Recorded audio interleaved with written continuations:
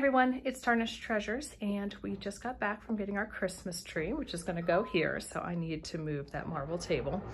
My husband is getting the saw and stuff to put it into the stand. So we've gone to Lowe's for the past couple years because it was close and we didn't know where any tree places were. And we found a local church to buy from this year, and it only wound up being $45. And I think at Lowe's we were paying $70 or $75.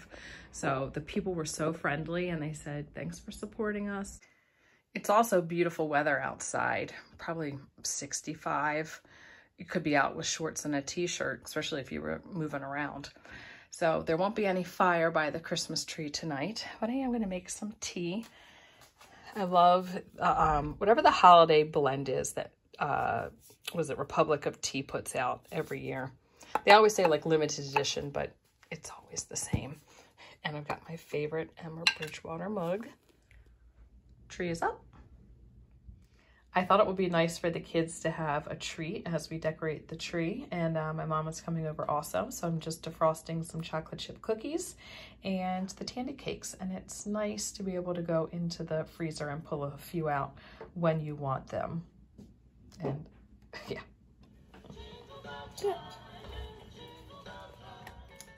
That's what I love seeing in the mirrors, is the sparkle and reflection of the lights. So far in here, we've got a nativity scene set up. My daughter helped with that. We've got stockings and a garland that lights up. No other decorations. Sometimes I put silver candlesticks. I think this year I'd like to do something that adds sparkle. So some like mercury glass candle holders. I don't have any though, so I'll have to keep my eyes peeped. And right before I head upstairs, I did want to get a few little sections finished so I feel productive and it just doesn't look like the whole house exploded with decorations that haven't been put out yet. So some of these things I think that I'm gonna save and bring out at Easter, but I do have this cloche as the angel. I actually should put a baby Jesus in there. Bible, it's got some wax flowers and some sheep. I have this little box here. Maybe I'll just add a sheep too.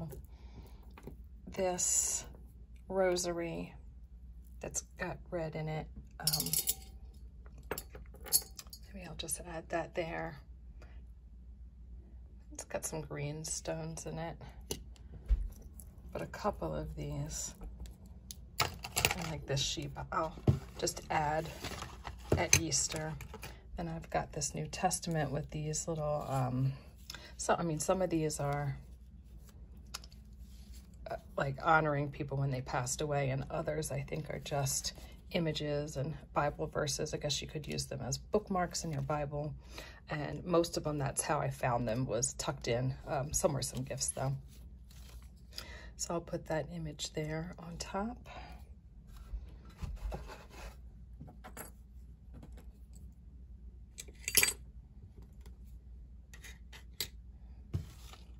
But I've got a lot of crosses and crucifixes in there, and I have to figure out how I want to display them.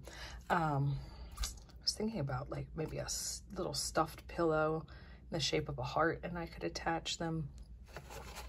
But this little box can now go away. And then these are pillow covers that I don't know if I have pillows that will fit them anymore. I do like them, but I just have to see if it's the look that I'm going for. And they've been washed a few times, but they don't look like so great there. Not awful. I mean, I wouldn't mind putting them out, but it wouldn't be hard for me to let them go. And then I liked this tin because of the red and the gold. Not that it's a pillbox, but I thought that that had a nice old weathered tarnished feeling. So that might stay there, or it might go somewhere else, but at least I don't have pillowcases on top of a vase and an old department store box out there anymore. I'm sure that this will change, but when I look over here, I don't feel like it's a project anymore. I should really look back and see what I did in different areas last year. I kept up the chalkboard from Thanksgiving and layered this new chalkboard in front of it.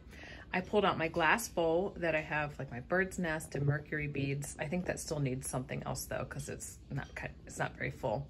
And then I pulled out these boots and I had candy canes in them. I actually pulled it out to take a still life photo for school.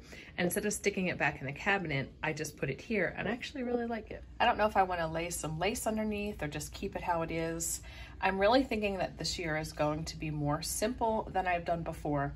And I'm going to lean towards Victorian things that feel shabby or things that appear newer, like these like clean white boots and PVC candy canes and like graphic pictures. I don't know. That's what I'm saying right now.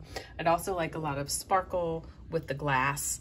I just don't have much at the moment and I don't want to spend a ton. So hopefully next weekend, if I feel good and nothing's going on at church or work or school, maybe I can get thrifting and see what I can find. I'd say it's beginning to look like Christmas in here. The main decorating task of the day was to get the ornaments on the tree. And we had Christmas Vacation on in the background. And we've got some of my daughter's favorite Old World Christmas ornaments and my husband's. He loves his Hallmark ones. The kids love the ones that make sound. The nice thing is that the tree is the most time-consuming part, and the rest of the stuff after work I can pull out a box or two and put up and enjoy doing it with the kids, and we can take our time. These items are some of my older items, cups dating from the late 1800s, early 1900s. Actually, these 1896, and this red one that says Christmas 1904. It's got some of the darker ruby red colors, and I really like these boxes stacked up with the books and then the glass spilling on top, just how I stored it in here. But I know that I have things in those boxes, so I'm going to take a picture of that little stack so then I can put it back together the same way, but I can still open up the boxes and pull the decorations out. And I know there's some things in here that I haven't decorated with, like as I thrifted them this year, I added to the storage. Not too many things. I mean, I think a new receipt spike, that brooch, maybe those fruits there. All right, let's pull it out. Okay, my partner in crime is distracted now. It's cute. Looks like a gingerbread house. And there's like a waffle maker on the inside. Oh yes, I think I shared it last year. Everything is pulled out except for my sculptures. I will put those out later. And these are the individual things and the boxes. I wasn't going to film opening up the boxes and discovering what was in there since I did that last year. But then I thought maybe you would like to see it. I really do enjoy Vlogmas and Vlogtober and seeing, you know, a day into someone's, or a peek into someone's daily life and starting to see some of their routines, things that they do over and over again. It's very comforting. And I think that's the reason why a lot of people like to watch daily vlogs. They see the same people over again and see them making similar dinners, and it just is very comforting and peaceful. So I thought I will do that. Maybe that'll be a little tradition. It might not be every box, but you know, see if I packed it differently or what's new or what's different or what's missing. Who knows? And then that got me thinking about people who are no longer making YouTube videos that I miss. I've been making videos for over 9.5 years now, and there have been many people that have come and gone, and I really miss them. Some people who have been gone for a very long time, sometimes they come back for a little bit and then they disappear again.